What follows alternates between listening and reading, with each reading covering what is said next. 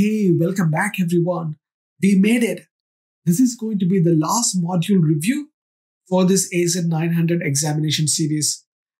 And I wish you all the very best for the examination and for your career success as well.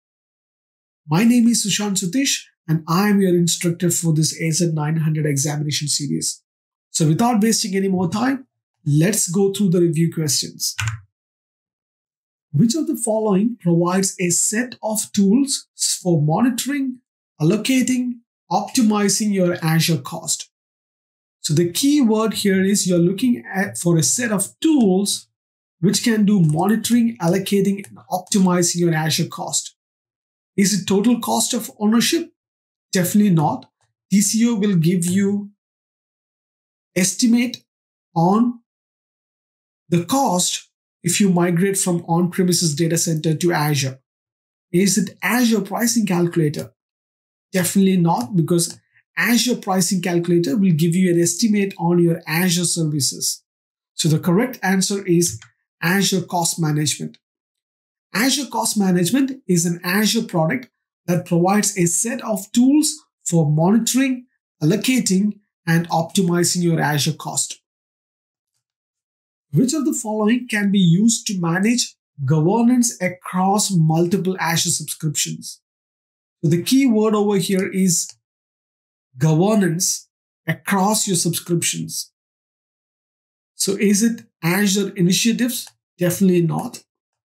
Is it Azure Resource Group? No. Azure Resource Group is where you keep your resources and it's a logical container. So the correct answer is Management Group. Management groups facilitate the hierarchical ordering of your Azure resources into collections at a level of scope above subscriptions. Which of the following defines performance targets like uptime for an Azure product or service? So the key word here is performance target like uptime for Azure products and services. Is it usage meter? No, usage meter will give you a different types of price indication for different services. Is it support plans? No, support plans talks about different types of Azure support plans you can purchase from Microsoft. So the correct answer is service level agreements. Service level agreements or SLA defines performance target for an Azure product or service. Which of the following is a logical unit of Azure services that links to an Azure account? So your keyword over here is logical unit for Azure services that links to your Azure account. Is it resource group? No, because resource group is again a logical container where you can keep your Azure resources. Is it management group? Definitely not. Management group facilitate the hierarchical ordering of Azure resources. So the correct answer is Azure subscription. Azure subscription is a logical unit of Azure services that links to an Azure account. Which Azure support plan is best for business critical workload? So you're looking at a support plan which is best for business critical. So we have not discussed about it, but the best plan for business critical resources are Azure Professional Direct.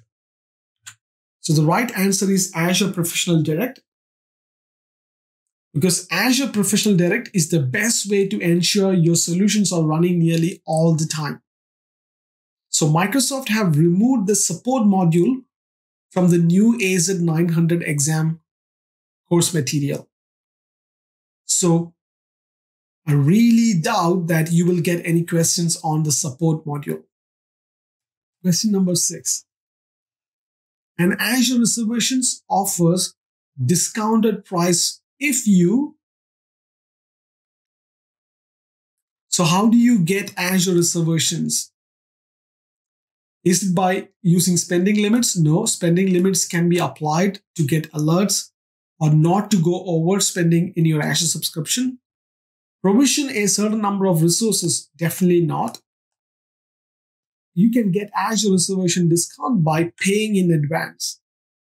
So Azure reservations offer discounted price if you pay in advance.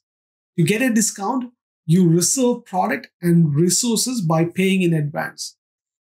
You can prepay for 1 or 3 years use for certain Azure resources, like a virtual machine compute, an SQL database instance, etc. Which of the following give all Azure customers a chance to test beta and other pre-release features? Is it general availability? No. General availability is when everyone gets access to the services. Is it private preview? No. Private preview is only for selected group of users as early adopters. So the correct answer is public preview. Public preview means that Azure feature is available for all Azure customers for evaluation purposes. So you have two services with different SLAs. The composite SLA is determined by, so is it determined by adding the SLA percentage together? No. Is it by taking the lowest SLA percentage? Definitely not. So the correct answer is second option, which is multiply the SLAs together. So to determine a composite SLA, you multiply the individual SLAs together. Releasing a feature to all Azure customers is called, we just talked about it. Is it public preview? No, it's a preview feature for everyone to test it. It's not a full-blown version. Is it called general preview? There is nothing called general preview in Azure. So the correct answer is general availability. General availability, or GA, is a feature released to all Azure customers. Which of the following can be used to estimate cost saving when migrating to Azure? So how do you estimate cost saving when migrating to Azure?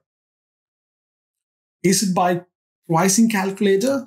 No, because pricing calculator can give you estimate on the services what you're going to put in Azure. Is it usage meter? Definitely not. Usage meter can give you indication of the pricing values for each service.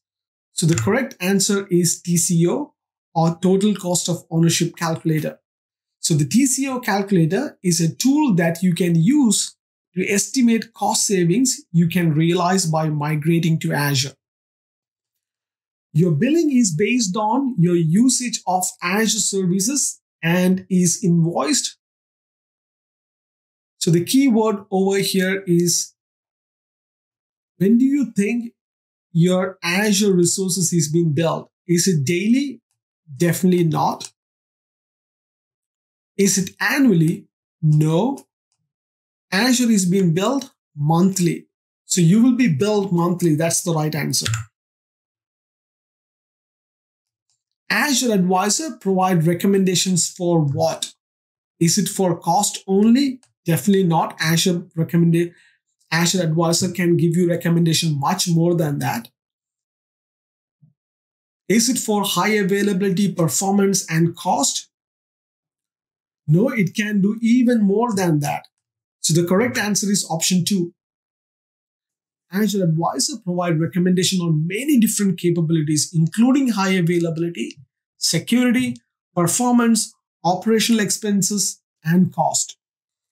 To use Azure data centers that are made available with power, cooling, and networking capabilities, independent from other data centers in the region, choose a region that support what?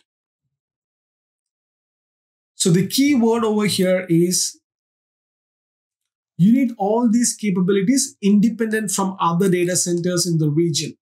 So is it geographic distribution? Definitely not. Is it service level agreement? Doesn't even relate to this topic. So the correct answer is availability zones. Availability zones are data centers set up to be an isolation boundary from others in the region with their own power, cooling, and networking.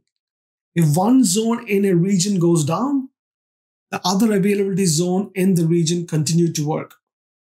The last question is, application availability refers to what? Does it refers to the service level agreement of the associated resource? No. Does it refers to application support for an availability zone? Absolutely not.